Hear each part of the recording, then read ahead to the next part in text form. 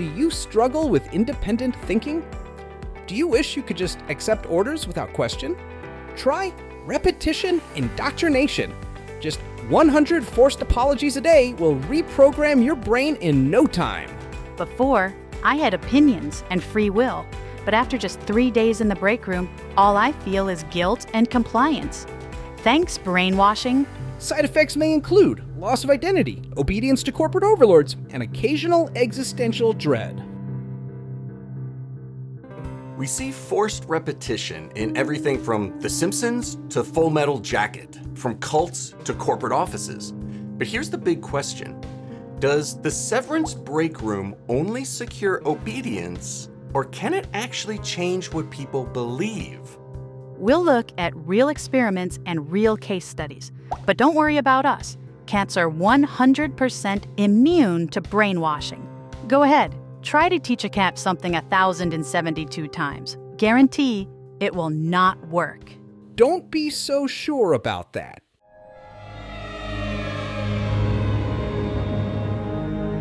Serenity. Can you believe, truly believe, that these numbers are scary? I mean, I can say they're scary.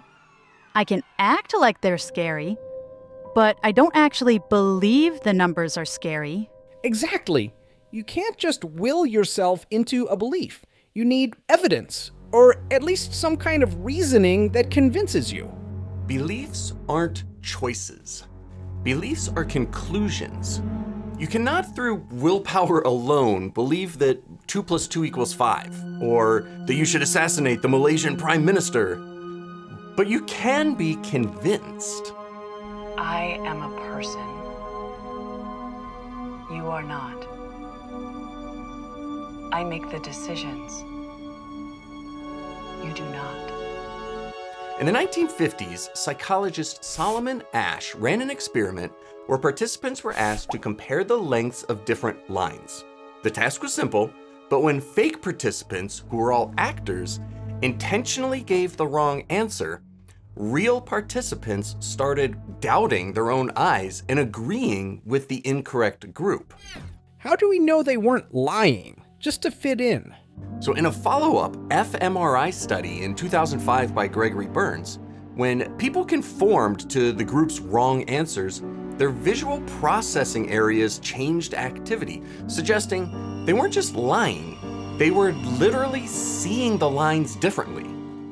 Brain scans also showed that disagreeing with the group activated the amygdala, the part of the brain responsible for fear, meaning going against the crowd doesn't just feel awkward, it feels dangerous. Now imagine this wasn't just about line lengths. Imagine it's about who you are or what's real. You feel the danger. This is what makes mind control tactics, whether it's cults, interrogations, or Severance's break room, so powerful.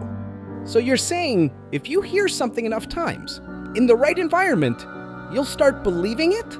The numbers are scary.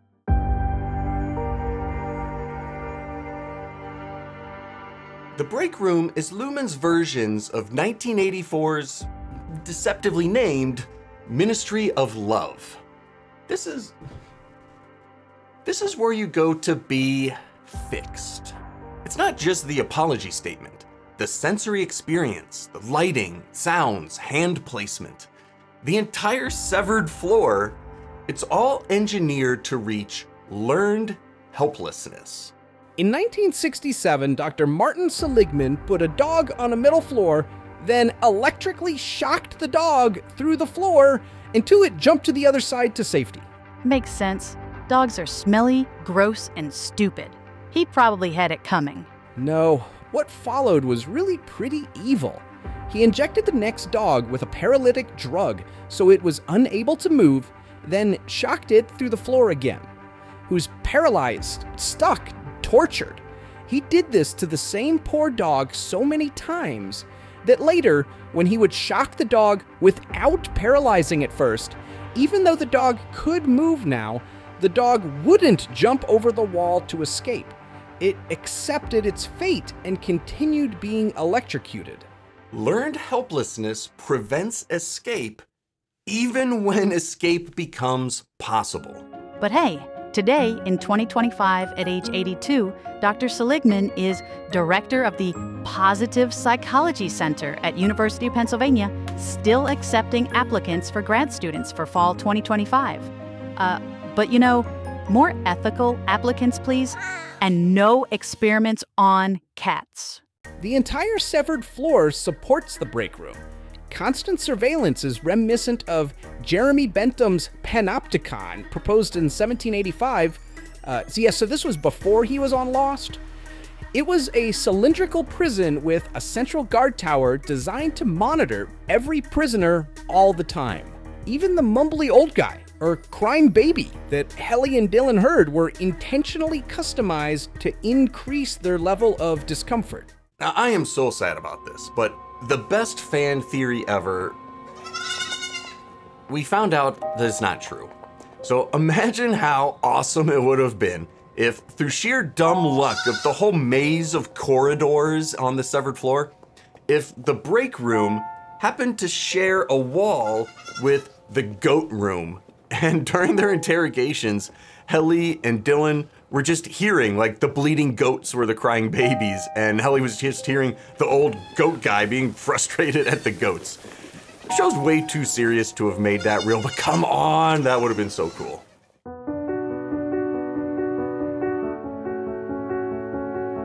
Brainwashing? Come on, that's just movie villain stuff. Nobody actually rewires people's minds in real life. Oh, really? Ever heard of B.F. Skinner? In the 1930s, Skinner discovered that operant conditioning, rewarding good behavior and punishing bad behavior, can shape actions without a person realizing they're being controlled. Skinner's students, Marion and Keller Breland, developed and popularized clicker training for pets.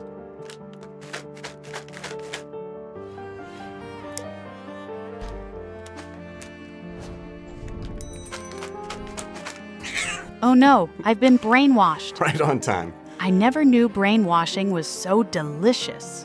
This led to Donald Hebb in the 1940s. Neurons that fire together, wire together.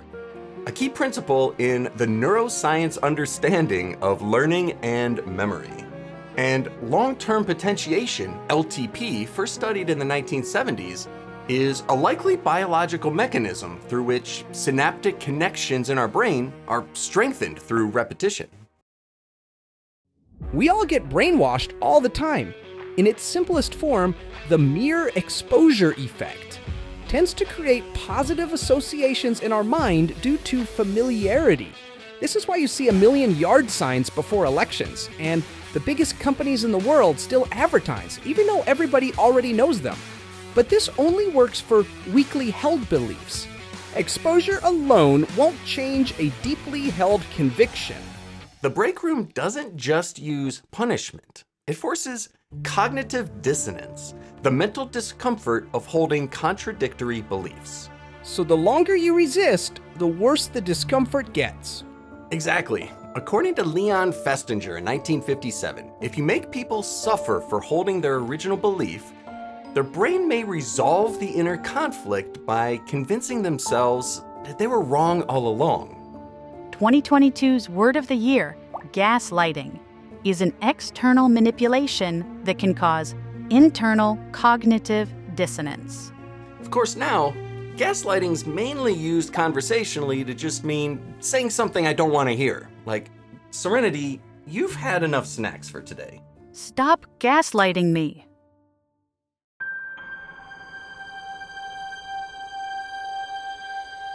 It puts the lotion on its skin or else it gets the hose again. I don't want to. That's the wrong movie. You've probably heard the expression, drinking the Kool-Aid, but not everybody knows that 900 people died creating that expression. In the 1970s, the People's Temple, better known for the Jonestown tragedy, used a practice called White Knight rehearsals. Members were forced to repeat loyalty oaths, pledging devotion to their leader, Jim Jones, over and over. Repetition, isolation, punishment. In the end, some members still had to be murdered, forced to drink the Flavor Aid against their will, but most drank it willingly. They weren't just playing along, they had become true believers. Repetition bypasses logic. It makes the unbelievable feel inevitable. And if you think this is just for cults, think again. Ever been to a high-pressure sales seminar or a multi-level marketing event? Or your company's regularly scheduled mandatory fun? They don't just want you to hear the slogans, they want you to shout them. We hate Pam. We hate Pam. We hate Pam. When people chant these phrases in a group, it stops feeling like words and starts feeling like truth. The break room is using the same technique, just with less nose candy. And that's a real horror of the break room. It's not just about pain, it's about control. Consider other examples. Surveillance, like every company with mouse trackers collecting time-off task data. Repetition in military marches and chants.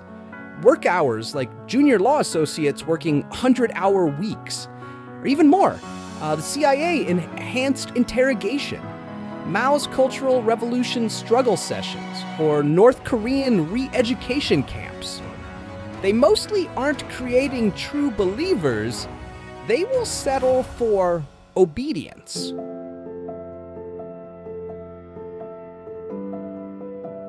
Helly was such a defiant fighter. If they could break her, I wouldn't stand that chance. Indy, don't worry. You don't even have a job. When captives rely on their captors for survival, they sometimes start rationalizing their situation, even sympathizing with the people in control. This is Stockholm Syndrome. Come on, call it by its original name. No, you're killing me, Smalls. Normalmstorg Syndromate, for the Normalm Square Syndrome, named for victims that refused to testify against the bank robbers who held them hostage for 6 days. A more famous bank robbery example is Pavy Hearst, a wealthy heiress kidnapped by a radical terrorist group in the 1970s. Over time, she didn't just cooperate, she joined them, carrying a gun while robbing a bank. Whether it was survival instinct or actual belief change is still debated, but the effects were real. False confessions would be another example, like the Central Park Five or John Mark Carr in the JonBenet Ramsey case, maybe even Amanda Knox or Brendan Dassey from Making a Murderer, who, even though he was found guilty, he falsely confessed to a whole bunch of details that were definitely not true, even if he was involved. But while the break room can change your beliefs, it doesn't necessarily need to. Lumen would be happy enough just to control your behavior. Willpower is your best defense against brainwashing. Like in Harry Potter, Helly's willingness to later fight back does indicate her beliefs were not really changed, at least not permanently. And in the end, they didn't even really change her behavior all that much either. Imagine having to write, "I must not tell lies" on your paw until the message sinks in. I could never do that. Of course not. You don't even have thumbs. Oh, so it's thumbs that make humans susceptible to brainwashing. Face palm.